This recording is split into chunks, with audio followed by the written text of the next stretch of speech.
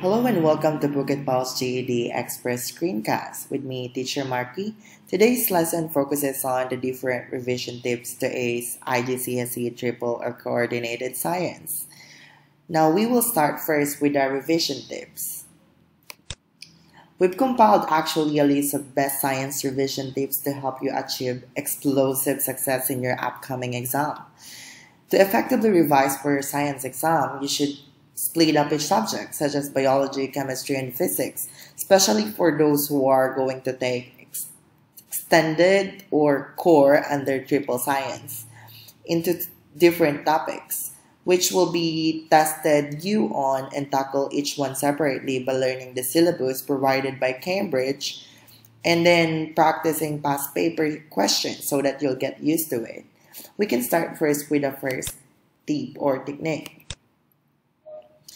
So first, you need to look through the science syllabus and organize your revision schedule. Before you start revising, it is a good idea to print off the exam board syllabus for physics, biology, and chemistry, and also to look through the syllabus for each subject to make sure you know what will be included and expected on your upcoming exam. And then you should then highlight the mark scheme depending on how well you know it. For example, in Cambridge Triple Science for physics, biology, and chemistry, we have both core and extended, and there is a different papers that needs to be answered by student, depending on what will they take, if it's extended or core. Because normally, extended people are taking the even numbers, and then core people are taking the odd numbers. Now, the next tip would be to work through the syllabus for your physics, chemistry, or biology exam. This works well also for those who is going to take coordinated science. Once you have organized your checklist or timetable, you should work through each topic with help from textbooks or class notes and online resources. Working through the topic one at a time with a mixture of learning, the information, and testing yourself can be an effective way to revise. And also, you need to focus on one topic at a time from your highlighted checklist until you understand it. And if ever you are stuck and you find a topic vague and hard to understand, then you can just use any other online platform such as YouTube or other websites, which can help you on your science revision. For this note, I advise you to go with PMT Tutor or can be Save My Exam. Even the website of Cambridge provides past papers for you to scan or review.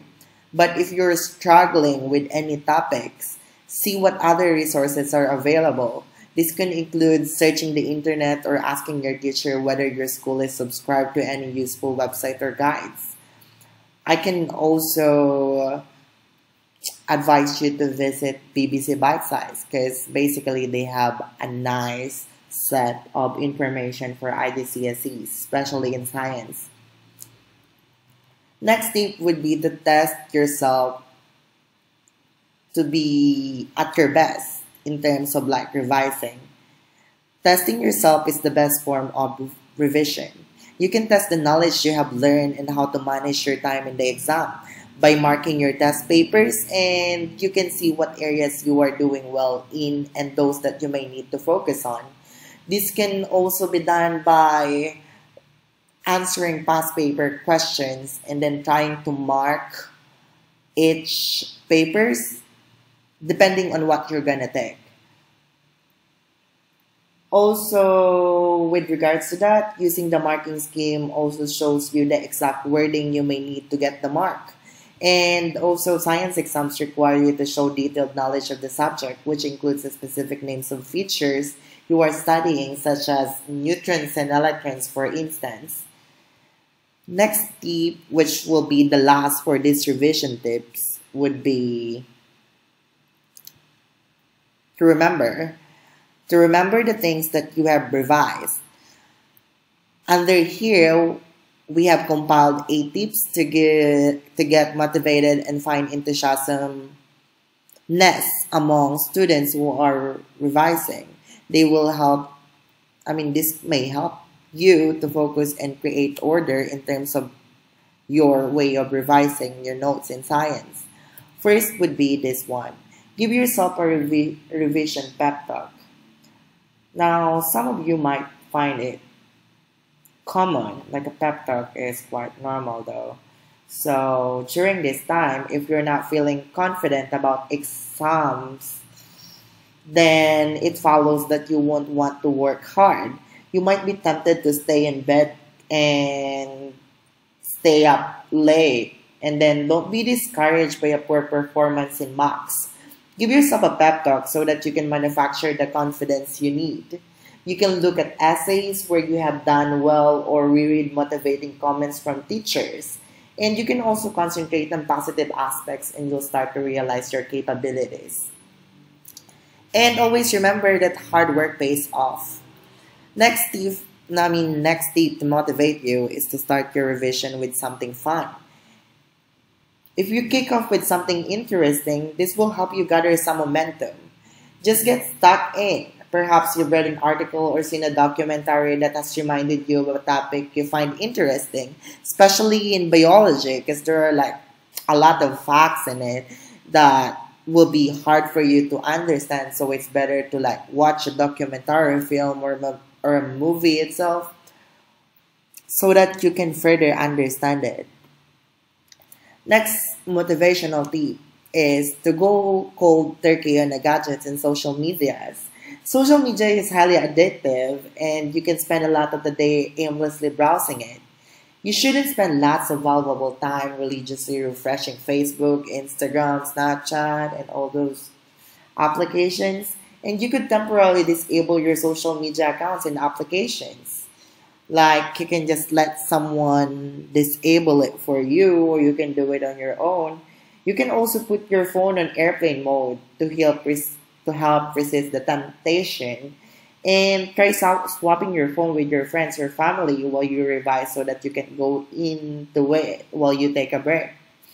I think that will work. And then fourth one, which can motivate you to remember everything from your revision, is to monitor what you eat to give you energy and focus. Yeah, this one is quite helpful because you should be careful about your eating habits. Be worried about stimulants such as caffeine and sugars, which might give you a short-term boost, especially in terms of memory. But you'll end up feeling depleted if you overindulge with these kind of things, but this one can help. You can replace sugary snacks with healthier alternatives like pita with dips, antipasti, and salad, which is a bit fancy, but I think it will work. Fifth one, make your pile of revision notes more inviting. This is true for those who are totally into notes taking.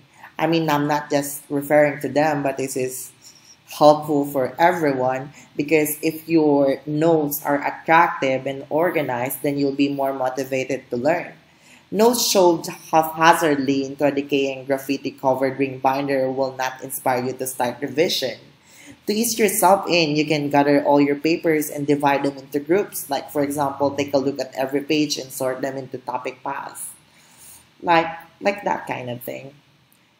Also, having your notes organized, divided into files will save you time in the future because you can quickly sort through them to take out exactly what you need. That's why it's very important. Sixth motivational tip to ace good scores for IGCSE is to tidy your room so you can actually work well. If you're trying to declutter your mind by using plans and notes, then applying the same policy to your room is sensible. Having a tidy space means less distraction and more work. That means you won't be tempted to fiddle with trinkets and electronic gadgets you've left on your desk. So that will be pretty effective for you while you were reviewing. And since the atmosphere is so clear, that means the flow of information from what you are reviewing to your brain will be perfectly spontaneous. That means you can easily work well for your exam. Seventh tip would be plan rewards after revision. This is common among teenagers, specifically for those who are taking exams, like pamper themselves after a long day of reviewing or after several days of continuously reviewing. And it's good to have something at the weekend to focus on. You can get cinema tickets, book a table at the restaurant, or go bowling if you want. Those are just some to reward yourself though. But that will always depend on you. 8 would be get up and about. Start the day by going for a walk. If you are doing a mammoth task on the computer, take at least 15 minutes breaks to avoid eye strain. And then you can grab a cup of tea to recharge. That is something that needs to be considered for after a long day of reviewing. Also, you'll find changes throughout the day which will provide you with stamina to keep working. Otherwise, you'll end up falling asleep at your desk. Yeah. Now let's move on to this thing, which is also needed by students right now so that you will remember everything that you have revised. Because normally, if you keep on like revising day by day, and then at a specific period of time you forget everything that you have reviewed, then it will not make sense at all. So these 7 tips for how to remember revision will make revising more fun and help material stand out in your mind so that you will remember it while you were answering the actual examination. We go with number 1. Number 1 would be go post-it note manic. Having a colored post-it notes everywhere helps you immerse yourself in revision. Also, you firstly write down some information and notes such as physics equation or a history fact, or it could be biological facts that you need for the exam. Ideally, this should be something that can fit in a small space and you can stick it anywhere in your room. Next would be study with aromas. According to our research, stimulating your sense of smell is supposed to improve your memory. A research by Northumbria University found that scent of rosemary contributed to 5 to 7% boost in memory capability. The effect of inhalation is an increase of electrical activity in the brain. So that is actually a weird tip for you to remember everything. But you can try that because you will not lose anything. We go with the third one. Act topics out. When you act topic out, that means this tip is about kinesthetic learning, which is for people who prefer to engage both their body and mind when studying. For example, a kinesthetic learner might pace around the room while they read or go for a wander to get those creative juices flowing. Like for example, for those who remember things instantly and longer if they are moving or doing something, wherein the muscles are involved. Let's go with the fourth one. Revise with silly metaphors. Facts tend to stick out in your mind if you make them silly. One way of doing this is by using mnemonics, which is very helpful.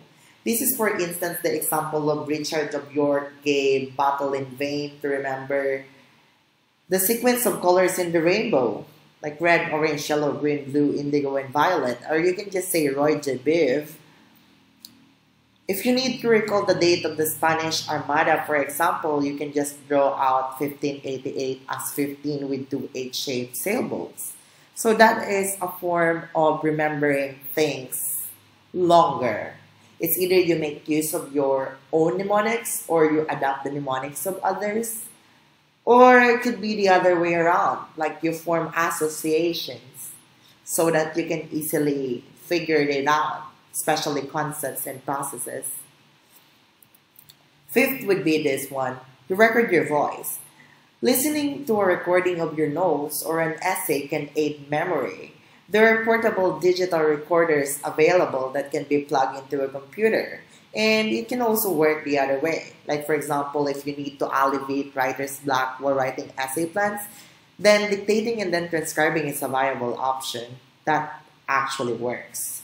And you can make facts stand out by adding an accent to them or transforming them into a poem. This will make your notes much more vibrant and engaging. Let's go with the sixth one. Try teaching.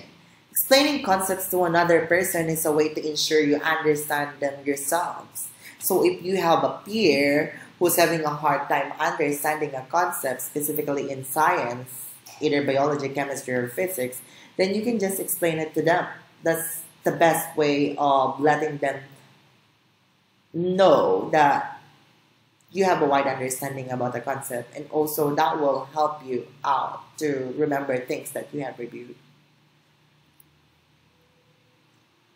Last would be experiment with visual revision techniques. Under this, to introduce some variety, why not try using mind maps? You can make a mind map, which is also known as spider diagram, with a blank piece of A4, or start by writing your topic title in the center and then draw lines outward going into subtopics. Another option to explore using colored overlays, which are thin pieces of acetate that you can place over text, which will help you understand synchronization or chronicity of ideas, especially when you are dealing with mathematical equation in physics, like the step-by-step process, or can be a process in biology, such as mitosis or meiosis. Cool. Now, if you find this video helpful, you can give it a thumbs up, and thank you for watching. I hope you have fun revising. Since you are here already, you might as well share this video to your other friends and other pals so that they can be motivated to revise lessons for IGCSE Science. By the way, if you want to know more about our organization, you can visit us at www.phuket.org, or you can connect with us at Facebook through facebook.com/PhuketPals. Our YouTube is in there down below, that's Phuket Pals. Or if you want to have a direct communication with our staff members, then you can call our number at 081-417-0978. Thank you, and I hope you have a wonderful day. Bye!